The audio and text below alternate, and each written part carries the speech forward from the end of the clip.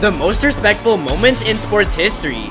During a marathon race, this runner's body completely gave out, and that's when his brother caught up to him and carried him across the finish line.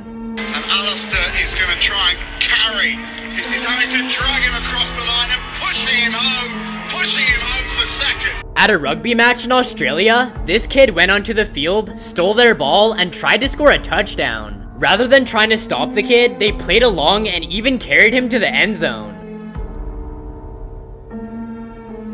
After a hockey game, one of the players gave his stick to a little fan, and his reaction is priceless.